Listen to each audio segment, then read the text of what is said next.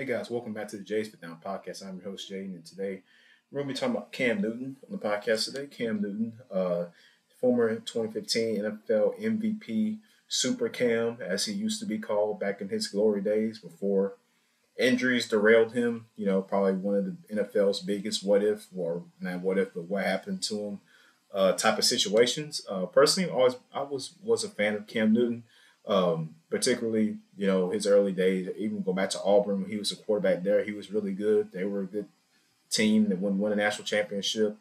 And then he got drafted first overall by the Panthers in 2011, and he had a good career for the most part in the NFL, except injuries kind of hurt him and uh, a questionable Super Bowl move. We'll talk about that a little later on the show, but thank you guys for coming on and joining us today.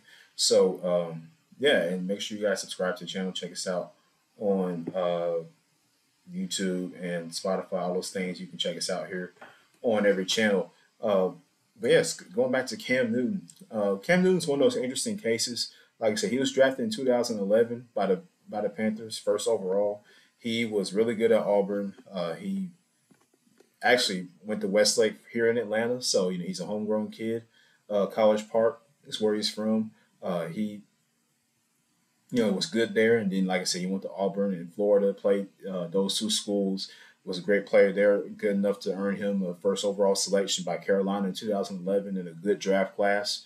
And when he got drafted, I'm like, okay, his abilities make him a very unique prospect, a very unique player because this is a quarterback that can throw and he can run. At the time he was his leg. Everybody knows Cam Newton for his legs, his strength, his size. He's 6'5", 240 quarterback. Like you don't find that very often at a quarterback position. A guy who's that big, that strong, with that size, that weight, and he's very, as you would imagine, he's very hard to bring down, which is what was one of Cam's biggest strong suits. That's why he was, so hard to stop because when he ran, you couldn't tackle him and take three or four guys to bring him down because he's 6'5", 240 pounds playing quarterback. That's like a tight end almost in a way. Maybe in college, more than the NFL, but like that's a tight end size almost, or a really big fullback, But that's your quarterback you're talking about. That's that big. And so imagine having to bring that down. He also has the ability to throw a football efficiently. He can pass really well. That was, a lot of people don't understand. Campbell actually was a very polished passer. His first few years in the NFL, even in college, he was a good passer. So that's I always think he was really good with that. But the only thing that hurt him, man, was just the injuries. That kind of hurt him early on, a little bit later in his career with the Panthers, like around 2016, 2017, after the Super Bowl season, after his MVP season, when they went 15-1, he was a starter. I mean, I actually remember the game against the Falcons where Cam had he broke all these tackles and stuff, and he just bulldozed his way into the end zone. And I'm like, oh my gosh, this dude is this team is definitely going to the Super Bowl. Nobody's stopping them because they're just on a roll. When the team is good, and they're just on that roll, and they can't be stopped by anybody. They just they're just confident in what they're doing, and they have great players making plays on both sides of the ball. Like the Panthers were really good that year. Ted Ginn Jr. out wide, Greg Olsen playing really good tight end. Shout out to Greg Olsen, one of the better tight ends we've seen, and now he's big in the sports broadcasting business at Fox. So I've always been a fan of Greg Olsen as a player and as a broadcaster. So shout out to him. But you had Greg Olsen, Ted Ginn Jr., Jonathan Stewart in the backfield, Luke Kuechly on the defensive side, Julius Peppers, Thomas Davis Sr. I mean the Panthers were loaded for quite some time, and that Cam at the helm, they were a really good team. Like you're thinking this team should really be making at least a couple playoff appearances and a Super Bowl appearance, which they did. They should have won that Super Bowl. We'll get to that in a second. But my thing with Cam is I hate that he fell off the way he did because he was such an electric player. I love playing with him on Madden because he just you couldn't beat him. You couldn't stop. He's too big to bring down. He could throw the football. He could run. I mean, that's what you want in a quarterback. He paved the way for a lot of quarterbacks we have now, like Josh Allen, and Anthony Richardson, like those are guys that you compare to Cam Newton when he was coming out in the draft. And like now you see these guys. Josh Allen has emerged to be one of the league's best quarterbacks. It took him a while, but he's one of the top QBs in the league. And Anthony Richardson has potential, but I don't know. We'll see what happens with him. But he has potential to be a good quarterback. I think he can be. He's got some of those similar traits to Cam. But the more important thing is what happened to Cam Newton? What happened to this guy? What happened to him? Why did he fall off? Why is he no longer Super Cam? Like, what happened to that? All the dances and the dabbing and all that stuff. Like, what happened to Cam Newton? Well, injuries. People don't understand. Like, injuries really can derail a person's career. And that's just. I mean, that's with anybody in life. Nobody likes to get hurt. I mean, getting hurt could really mess you up. But if you play professional sports, basketball, football, soccer, golf, or whatever the sport may be, baseball, like if you get hurt a lot, it can really dampen your career and it can hurt it. And it can really mess it up. And to the point where you aren't in a position to make a lot of money, where you're not in a position to be successful as a player because you got so many injuries. No teams want you because you get hurt a lot. And that's a turnoff for GMs and coaches, and for Cam's situation, he was so beloved in Carolina that they stuck with him until they couldn't anymore. But because he got hurt so much, his shoulder really messed him up. He wasn't able to throw the football efficiently like he always was. I mean, 2018, 2019, those years, the Panthers really couldn't do anything because Cam was hurt, and Cam was their team during that time. The defense wasn't all that good. They were okay, but they weren't all that good. Offense wasn't all that good. Because Cam was not playing, and so now he's a free agent. I guess he still wants to play. I don't know. But last we remember he was with the Panthers in 2021. They signed him to like a 1-year deal to come back.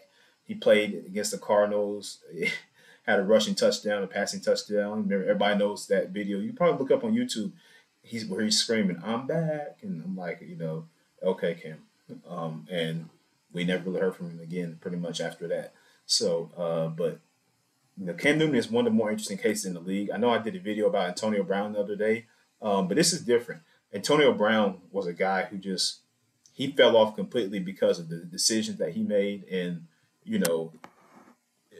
his mind just not being in the right place. Cam, more so, just injuries hurt him. And it's one of the biggest what ifs in NFL history. I guess it is a what if now that you think about it. If Cam Newton had stayed healthy, what could he have done? Could he have won a Super Bowl eventually at some point? Could he have won another MVP award? Could he have been one of the best quarterbacks in the NFL? If Cam Newton would have stayed healthy, if he never got hurt as much as he did, with his abilities to run and throw the football, could he have been a top QB in the league? I think he could have been. I'm not, most recently I've never been a big Cam Newton fan, just because of the fact that he just isn't a competent quarterback anymore. And that's not a knock on him, but just so much he just isn't due to the league standards today and the fact that he cannot throw the football at an efficient level.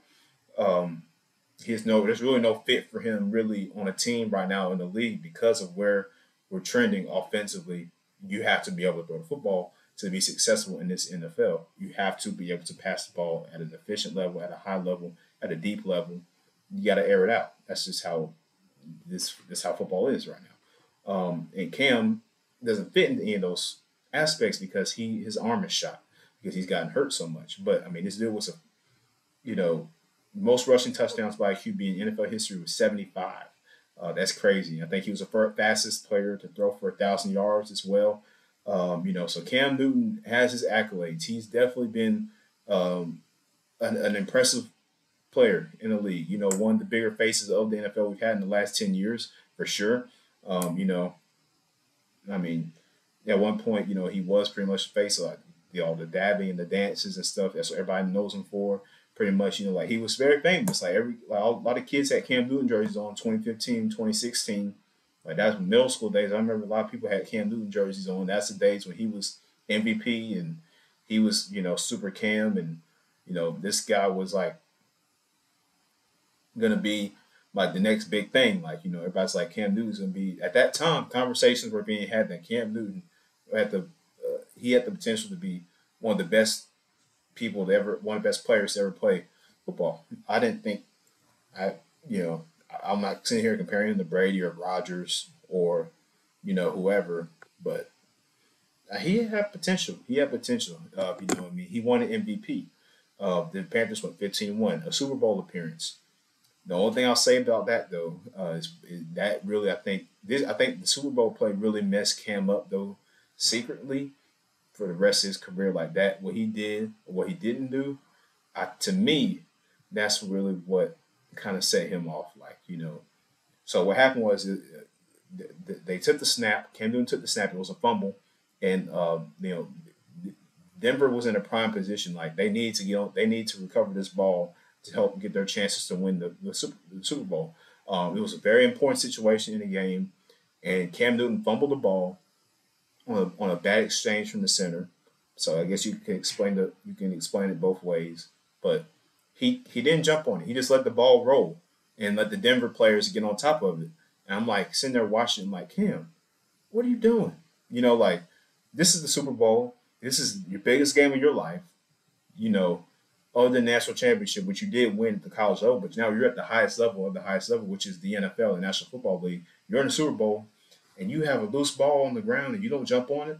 That's a live ball, And he's backing away from it, and I'm like, that to me really showed me like, okay, maybe Cam isn't the guy. Maybe he isn't that guy. I don't know. That's because that's something that that's the biggest game of your life.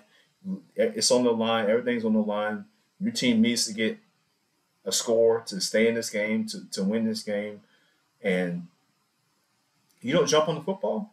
So and he just let it roll. And then after the game, that really did make me happy as well. When he was in his press conference, he talked, he just kind of had a very sad demeanor on his face, which I understand. I mean, you lost the Super Bowl. I get it. But at the same time,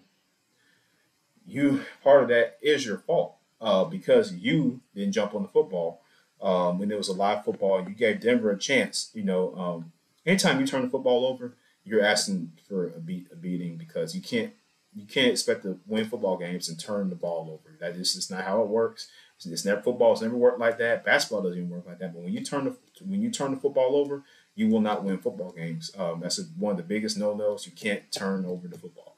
And when you turn the ball over in that big type of game, in a Super Bowl game, and let the other team get another opportunity on offense to take over and score, that's a possession that you just gave up to the other team because you let them get on that loose football. And to me, Cam right there showed that he wasn't really about it. I don't know. I just don't know what was going through his head at the moment. It's still kind of a mystery to this day why he didn't jump on that ball.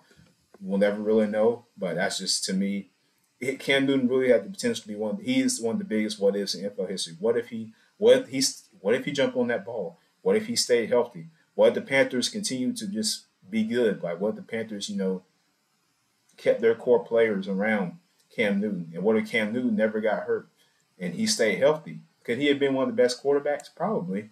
He was already at that point. He was trending towards that point, but then he just got injured, and then he lost kind of a love for I won't say love for the game, but he lost some motivation for the game and bounced around a couple of times. Went to the Patriots and played for Bill Belichick. That we all knew that wasn't going to work out. And then he got released by New England, and then he went back to Carolina with Matt Rule. And he, just for a little reunion type of, fancy, for the surface type of deal from Carolina, just to make Carolina fans happy about something because their team wasn't doing anything. That's really all that signing was. And then he's still a free agent, and he's not on any team right now. He's not on any roster. So, will Cam get back on an NFL team? I don't know. We'll see. But let me know what you guys think in the comments. Should Cam Newton make the Hall of Fame? Has he done enough in his career so far? If he were to stop playing football today, would Cam Newton make the Hall of Fame? Let me guys know what you think in the comment section below. Thank you for tuning in to today's video, watching today's video. We're also on Spotify, Apple Podcasts, wherever you get your favorite podcast. Just check us out. Search us up, Jace for Down, or Football Podcast. We're there. Put the link down in the description below. And make sure you hit that subscribe button. We'll see you next time.